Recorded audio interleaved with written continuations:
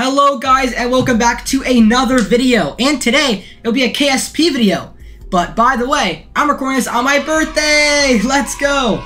Sorry it took a whole entire year to post a video. That's becoming a recurring theme on this video. I leave for an entire year like your dad went to get the milk. It's kind of sad. But anyway, we're back and today we're doing an Apollo Style-Mun mission. So that is where you launch a craft, you have a command module, orbit the moon, or the Mun in orbit.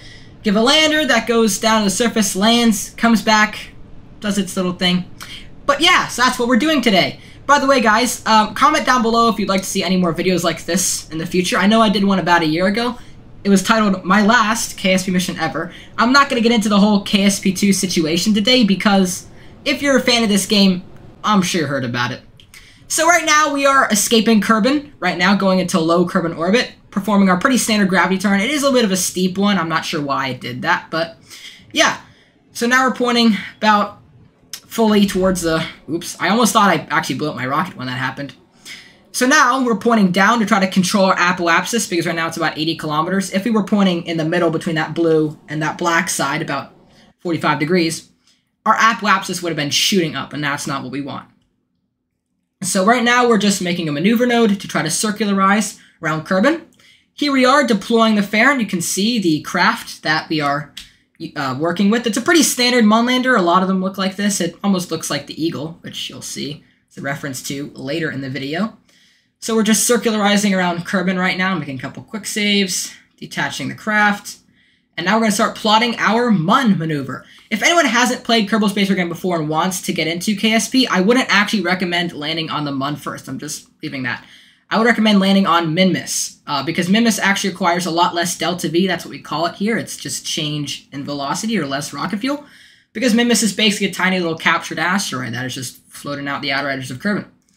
So with that out of the way, here we are having a nice maneuver to the Mun, a nice course. We have a periapsis of about 40 kilometers right now, about 40,000 meters. That's pretty standard. That's about what you want to aim for. 40 or 30 is pretty good. But if you're docking, I would recommend going a little bit on the high side, because if you need to equalize out your velocities, sometimes you can lower your periapsis a little too low if you're closer to the 30 side of things.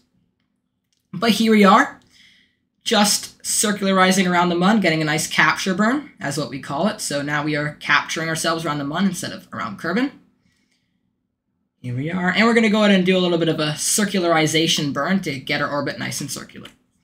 So now we have detached the command module from, I guess, the upper stage of the rocket. You can see the lander. Not sure why the landing legs are already extended, but they are. So here's our little circularization burn, just trying to get our apoapsis and periapsis a little higher and a little more standard. Now we just transferred Jebediah Kerbin into the Mark I lander can as we are detaching and undocking. So here we are. And now we're just going to lower our velocity down to about 300 or 200 meters per second to try to get a nice place to land. Here we are, just time warping down to the Mun. And using that little spark liquid fuel rocket engine to try to lower our velocity and hopefully not land in a crater. That is actually one of the worst things and hardest things that I've seen happen to people who are just getting into KSP. They land on the Mun and they land on the most rugged piece of terrain and they don't know how to get out of it. So now our audio is turned back on as we drop down to 1x speed from the 4x speed, because I don't want to have to make you guys bear through the pain of watching over 15 minutes of footage just of me going to the Mun. So I have sped a lot of that up for the viewer's pleasure. So here we are, reducing our velocity.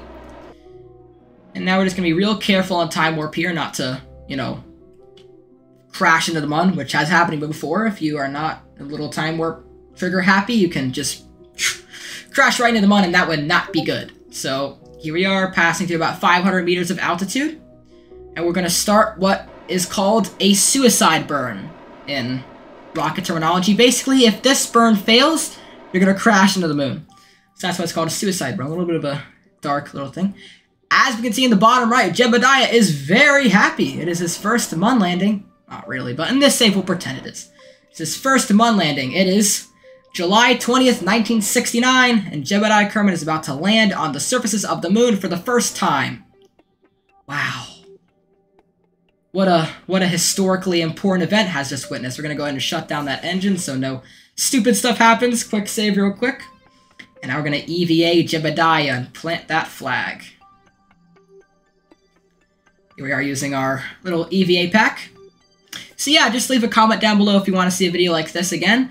I hope it isn't a year until my next video, but we'll have to see. We'll have to see. I think my next video might be for rescuing Bill. I don't know how, but Bill is just on the Mun in my save. I don't know how he's there, but maybe we'll try to rescue him in the next mission that we'll do. So here we are. Now we are about to plant the flags. We can prove that the moon is ours and not those dang Soviets. So here we are planting the flag.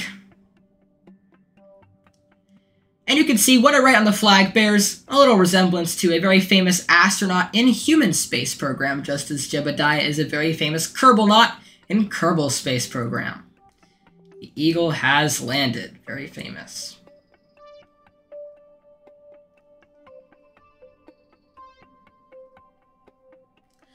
So, right after I end up typing this, as you will see in a minute, something catches my eye in the distance. It's a little... Just doing some science. I still don't know what they're called, but they're like little moon rings. Yeah, you can see in the distance. It's like a little crater, so I just wanted to go ahead and check that out. Maybe get a couple screenshots or photos from over there. Maybe a thumbnail. You'll see when you watch the video. Maybe that'll be the thumbnail. Who knows? But yeah. So here we are. Of course, Kerbals are a little clumsy, so, you know, not a perfect mission. Here is Jebediah rolling around on the Mun. And now I get to smell what that moon dust smells like. Don't know why I just said that, but I did. Now he's just gonna EVA carefully back over to the little ejecta crater formation. Here he is.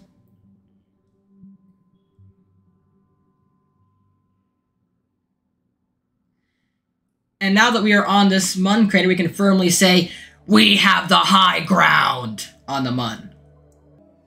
So now, we are just going to RCS himself back. I'm not going to make you watch through that whole pain, so there'll be a quick little jump cut here in a few seconds from when we are back to our craft. So here we are. Sorry, Jebediah, but your time on the Mun has expired. It's time to head home to the wonderful cities of Kerbin, even though they don't exist, and the seemingly undepletable and infinite population of Kerbals back on Kerbin. I guess that means that...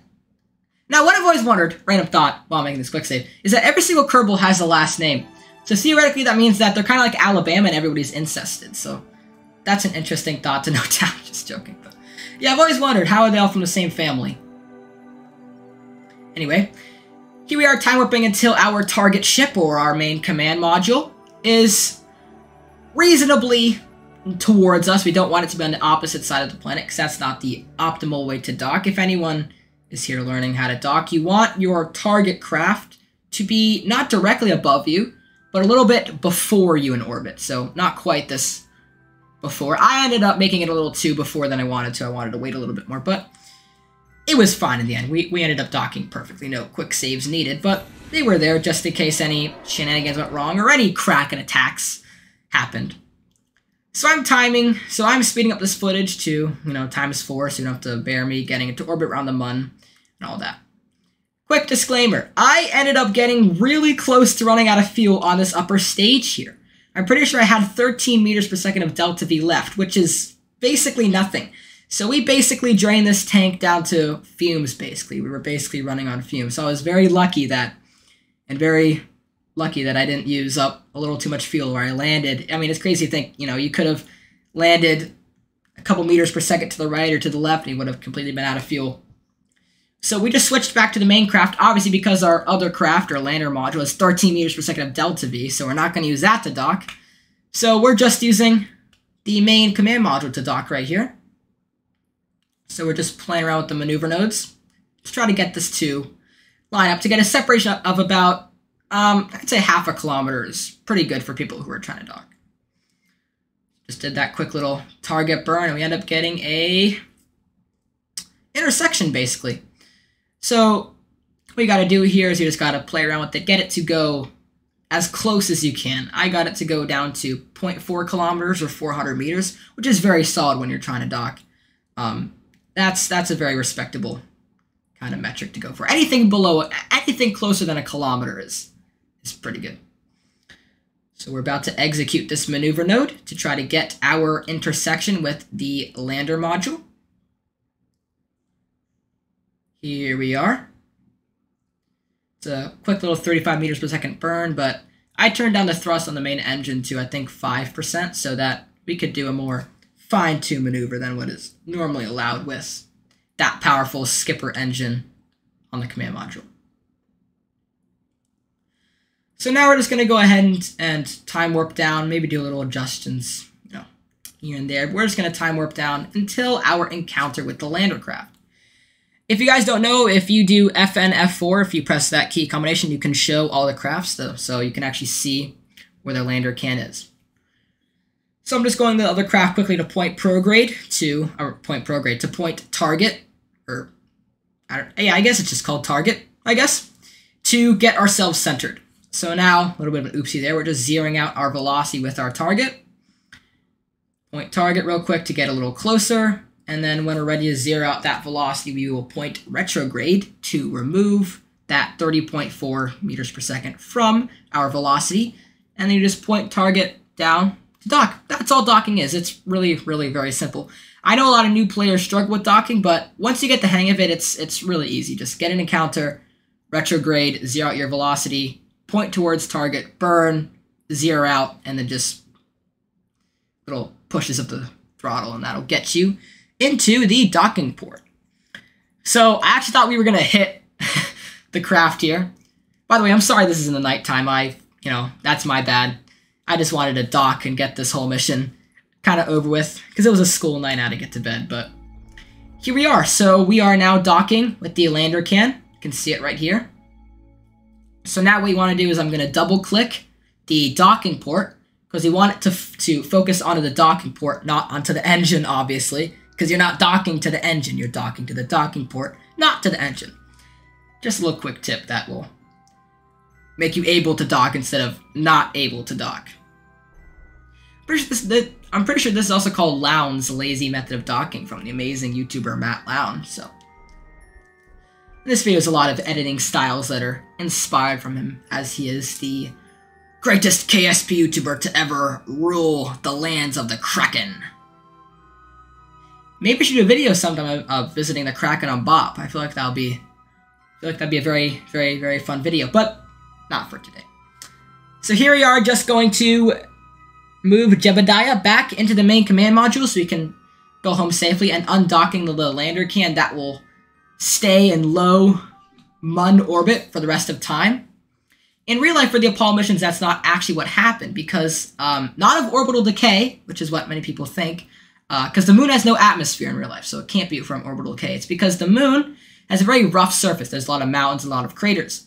So the moon's gravitational force is not quite even throughout. Because of how low of an orbit they were, eventually these pulls and tugs from different mountains and stuff actually deorbited a lot of the different Apollo 11, 12, 14, 15, and 16, and 17 landers from their low lunar orbit.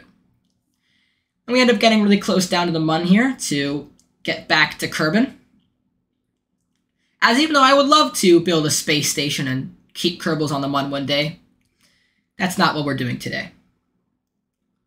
So now we are just re-entering Kerbin. So I just want to say big thanks to you guys for watching. I know I left for a year. I hope it won't be a year until I come back. So please comment, subscribe, like, tell me if you'd like to see more KSP videos again. Happy birthday to myself, and for the last time, until next time. Peace!